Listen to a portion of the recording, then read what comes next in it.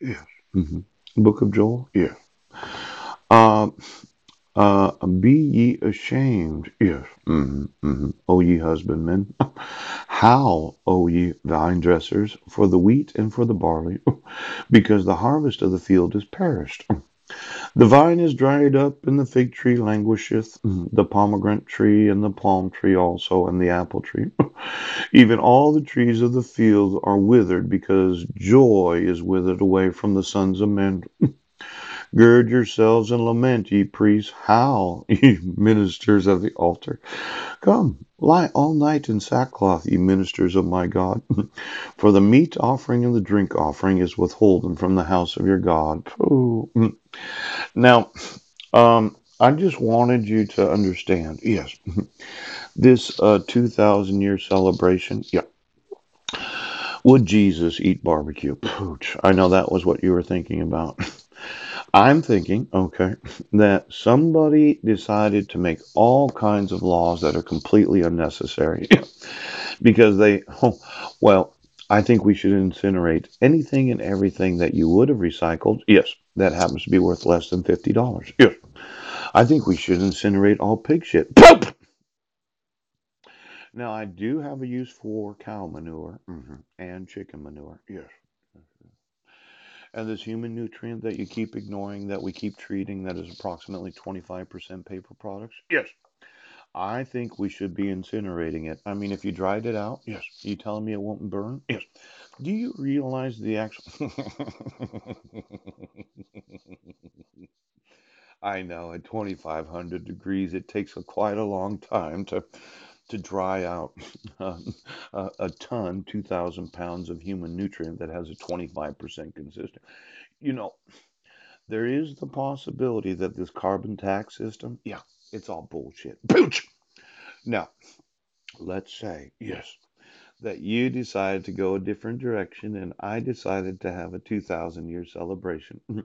For every state, well, I dislike the thought of the United States looking like this, where the vine is dried up. Yes. The fig tree languisheth. The pomegranate tree. The palm tree also and the apple tree. And all the trees of the field are withered. Now, this withering of the actual.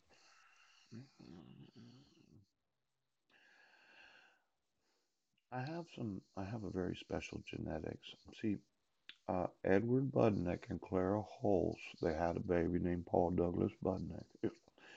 Then there's Sandra Taylor. Yes, that was Sandra Condit. Yes, she was adopted. Her actual original name is Sandra Arp. Yes, Sandra Lee Arp.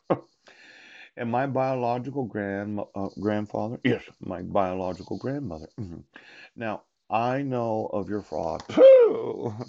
And you thought that I was just going to let you keep doing what you're doing. And you said there was no way I would sue you as a state in every state. You know, these Indians, yes, they have reservations. And I thought I would manufacture all kinds of innovations that would employ them. And they were like, well, we getting paid minimum wage? Are we getting paid union? What are we going to get paid? The way I start a business is they all end up being union. But I don't start them as a union business because I actually have not manufactured anything.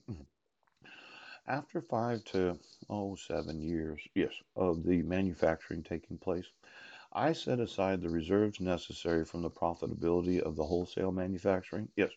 So as to set up a slush fund that supports the actual the pension and benefits of those that are employees.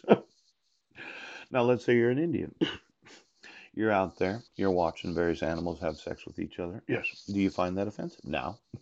Let's say you wanted to be in agriculture. I do not send a check to any Indian on any reservation. All of the money that I pay in a flat tax has to go for the land management of the reservation for future generations.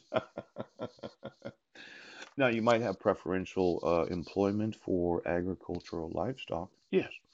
But anybody can work in manufacturing. It's one of those jobs where you go there, you do whatever the job is. You might get on, and then you understand that we're going to unionize. And I'm big on unions, but I'm only unionized after I have enough money to support the fucking unionization.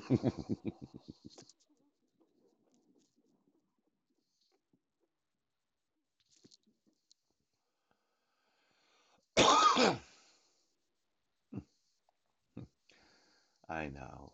It's genetics. It's breeding. A large number of Indians have been breeding each other for a few thousand years. Do you remember who your first great grandfather was? For all of those that are Indians, did the pig happen within the last 200 years? You know, I'm not saying don't eat pork, but if you eat beef or chicken, yeah. Do you think that the actual meat products? Oh, look at you, Mr. Horse. You, no. Now listen here, okay, okay.